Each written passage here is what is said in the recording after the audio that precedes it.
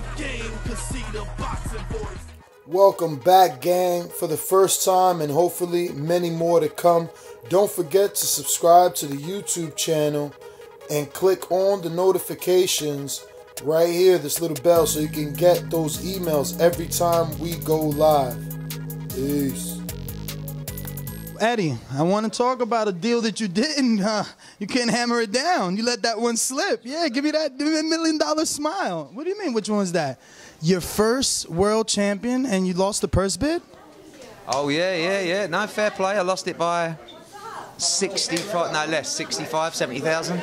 I put in a huge offer. And I have to take my hat off to ESPN and Top Rank. They pipped me by 70K. The only thing I will say is congratulations to Maurice Hooker, who made a fortune. And this is what we said, what Lou said about fighters. You know, you get like situations where the internet is a strange place, you know. Like we lost that purse bid, and it's like within 10 seconds, ha, Hearn, fuck you. You look like, don't worry about it. Hooker's made a fortune. Like, okay, ideally we would have liked to have won the fight, but this is great for fighters. Hooker's on the end of what, $1.2 million? Like, what did he make for his last fight? 100K? I mean, so, yeah, we would have liked to have won a purse bid. We didn't. This is going to be a long battle. You better have deep pockets. Because our pockets, you don't dip into them and then you sort of go, shit, where's that gone? It's around for a long time. So, you know, this is great news for fighters. Great news for fight fans. And this is what fight fans have to embrace. Do you understand that the more competition between me and Top Rank and Heyman and DeBella, the better for fighters. The more money going into the sport, the better the cards, the better the shows. So, wow, this is just brilliant for everybody. Has it made you come up with a new strategy now? Because, I mean, typically, obviously you thought you were going to win, and we don't see Bob bid that high.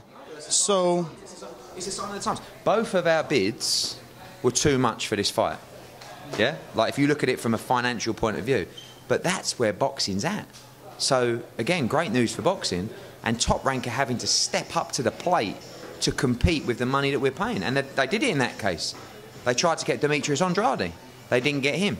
They tried to get the Demetrius Derevenchenko fight. If that went to purse bids, I stepped in and did a deal. They pitched up to try and bid for Billy Joe Saunders against Andrade as well. But we did a deal 5 minutes before. So there's been wins either way. But like I said, you better have deep pockets, because we have. And we're lucky to have them.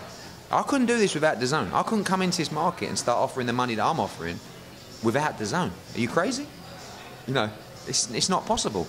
So this is a long-term game. I don't expect we've signed another world champion today.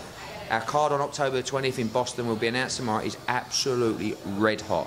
We've got Joshua kicking off the platform on the 22nd. We've got loads of shows from the UK. I'm really pleased with our progress. But this is not going to be 3 months. Oh, I didn't get, you know, him. Oh, all right, we'll go back to UK. This is going to be and I'll tell you now, every day we are getting closer and closer to disgruntled talent who is not happy with the way they are being represented or with the schedules they are being given. What is up, TBV family? Yes, YouTube has been cutting funding to their channels as of late, and with net neutrality going through its process, the internet is changing. If you want to keep your favorite channel intact, coming up with tons of content, and plus get hours and hours of extra content, head over to patreon.com/ThaBoxingVoice to become a member of the TBV family and help support the channel. Peace.